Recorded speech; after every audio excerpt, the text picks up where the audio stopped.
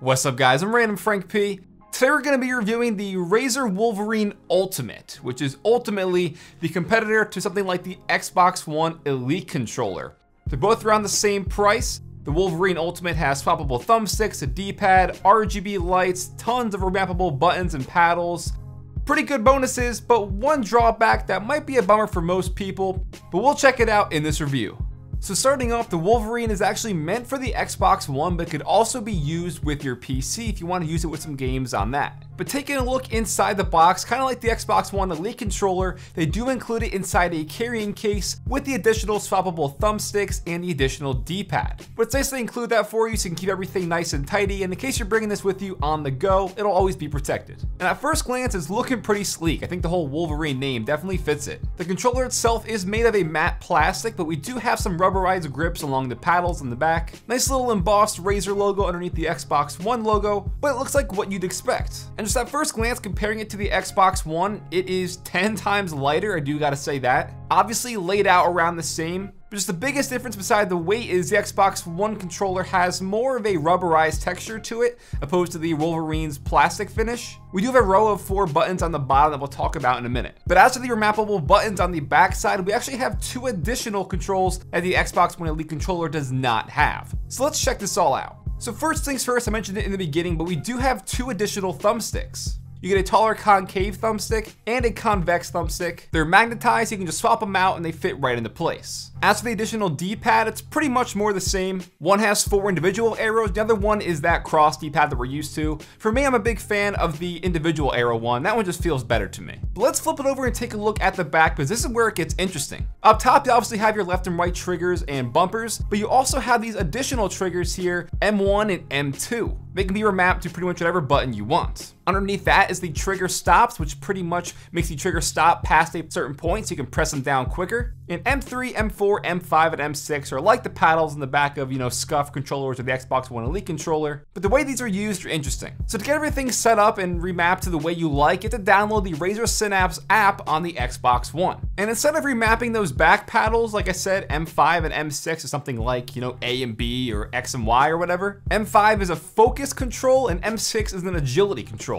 And what this does pretty much is, think of it like a mouse, like a gaming mouse with a DPI switcher. With the focus, when you actuate that and use the thumbsticks, it lowers your DPI. Like I said, think of it that way, where the thumbstick now is much more precise and it doesn't move as fast. As where if you press M6, which is the agility control, that makes your thumbstick go quicker and faster, like you're increasing your DPI.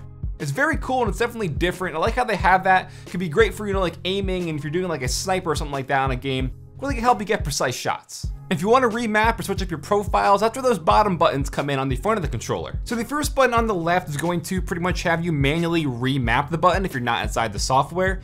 Next to that is going to help you pretty much cycle between the 2 profiles that you can make inside the app. Then obviously you have your mic mute button and your audio control, because on the bottom of that is your 3.5mm headphone jack for plugging in like a headset or a pair of headphones. Usually you need to buy a separate adapter to control your audio and the mic and stuff like that from Xbox, but it's nice they pretty much have this just included on the bottom for you.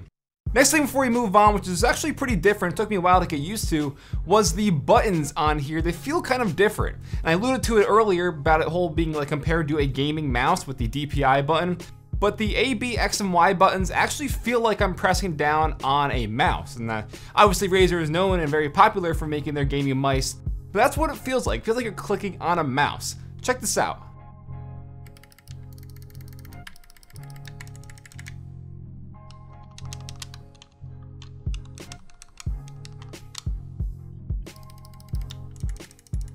So it doesn't feel like on a normal controller when you're pressing the button all the way down. Here you actually feel like you're actuating a switch like in a mouse.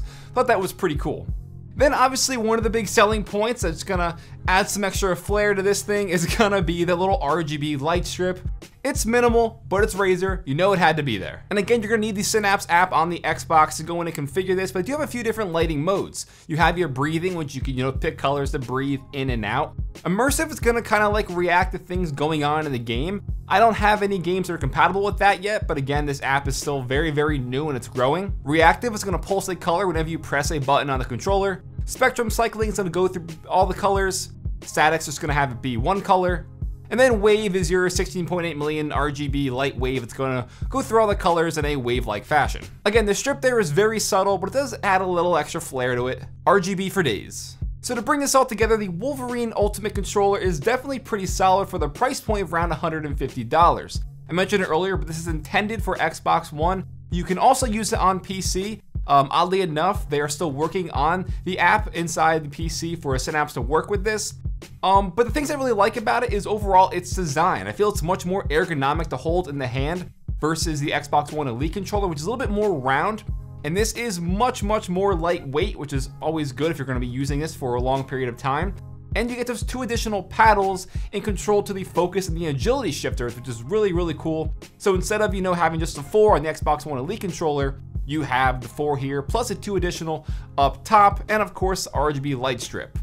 But where the one big con comes into play that might be a deal breaker for some people, I'm not sure yet, and I'm kind of torn how I feel about it, is when I unplug it, as you guys see, the light goes out because this is not powered by a battery, which means you cannot use this wirelessly. So whether you're using this on Xbox One or your PC, you have to have it plugged in at all times.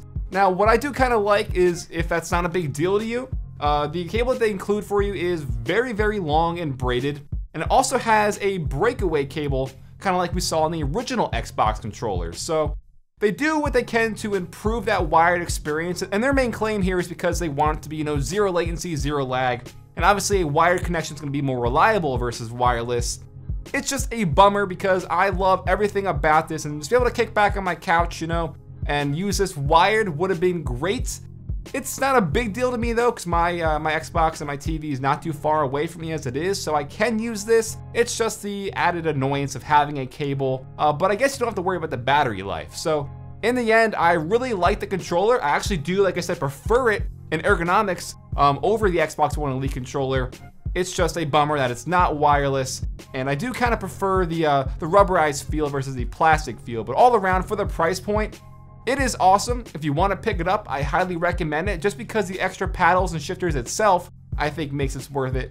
And if you're an RGB lover, the little strip's gonna appeal to you, I'm sure. So like I said, check the description down below. I'll have the Wolverine Ultimate controller listed there for you if you don't mind the non-wireless capabilities. If you liked the review, give it a thumbs up to show your support. Feel free to follow me on Twitter at randomfrankp. And lastly, if you haven't already, hit that subscribe button. Hope you guys enjoyed. Have a good day.